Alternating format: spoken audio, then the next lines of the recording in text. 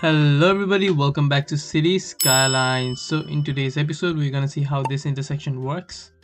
Okay guys, so the intersection was built quite a while ago and I had a lot of comments from people saying that they couldn't understand how the system worked. So in today's video I'll be explaining you guys how the system works and how to build this correctly. So let's get started. Okay guys, so taking this camera angle to be a reference point, we could see 4 quadrants here. Our middle road is built on the second quadrant, so this might be different on different types of intersection.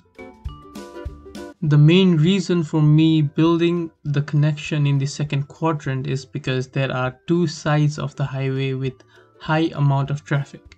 In order to move them as freely as possible, I have built like that. But how does that make sense? Well, I have a left-hand traffic where the driver's side is on the left, meaning for my type of traffic, the right-hand turns are free. Therefore, I make sure that one of the 2 highways with major traffic gets to use the advantage to make my timed traffic lights phases shorter. Okay, so before installing a timed traffic lights, we need to make sure some dedicated routes for specific lanes to prevent some weird merges that slows down the traffic. To do that, we use the lane connectors from the timed traffic light. So you could do this very easily. Go to your lane connectors, then click on the nodes you want to put them and press Ctrl+S, and it will automatically do that for you. But for specific junctions like this one, you need to customize it yourself. If the traffic is coming onto the connector road, then allow them to use both lanes, otherwise you will be forcing them to go in one direction. However, if it's going to other roads except for the connector road ones, then you can restrict them into one specific lane because they will have extra nodes to change lanes later.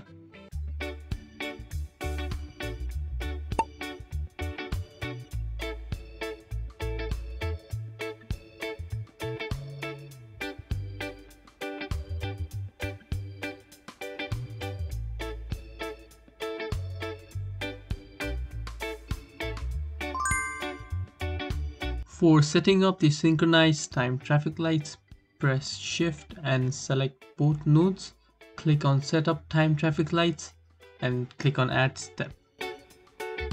Open the high traffic junction, make sure that the lower junction allows the traffic to flow through it. That will help the high traffic junction to keep on moving.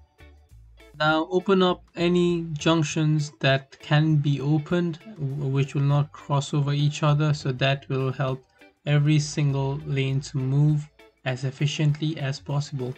So for the second phase, you need to open the other high traffic highway so that they can move as well. Now this will be the free one, so this will end up opening on 2 phases, so that's where the advantage comes to play. And for the final phase, you just go and open up every single ones that hasn't been opened yet and you'll be fine. You could check your timed traffic light by going to the phases and checking if any lights have been missed, or even you could change the amount of time one phase will be open. So just test it a bit out and do what works for you. I will put a zoomed in pictures of the phases that I've built.